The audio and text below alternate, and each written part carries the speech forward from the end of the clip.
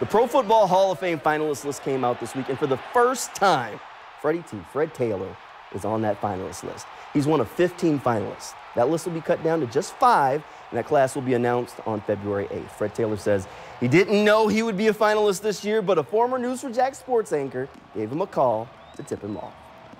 I was asleep. I was in the bed, man.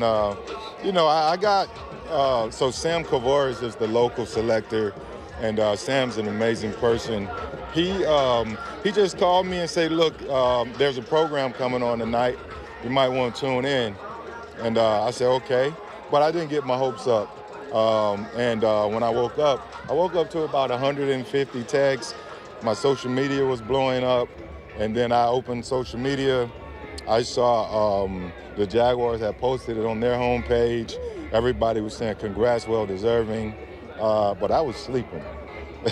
Fair enough. I was sleeping. So, but you know, years passed, man. I didn't want to get, you know, I try not to get my hopes up too high. But you know, it feels good to be a part of the group, though.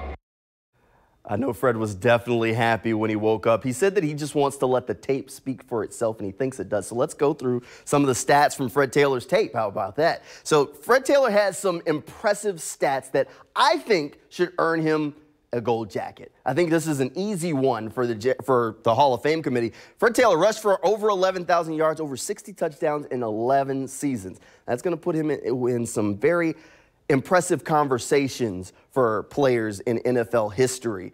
Check this one out. Barry Sanders, who I think a lot of people know if you've seen his highlights at some point, running backs with over 4.6 yards per carry when they've had over 2,500 carries. Here's the list.